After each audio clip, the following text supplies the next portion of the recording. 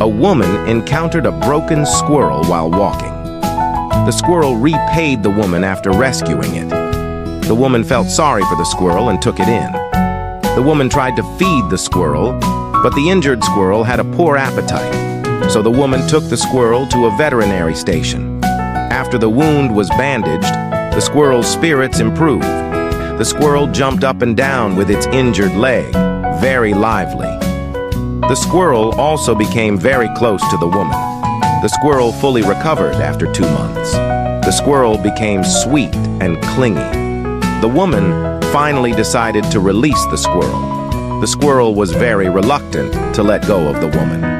The woman prepared some food for the squirrel and the squirrel left. A few days later, the woman heard a noise outside the house and went to check. It turned out that it was a squirrel picking pine nuts from the tree and giving them to the woman as a thank you.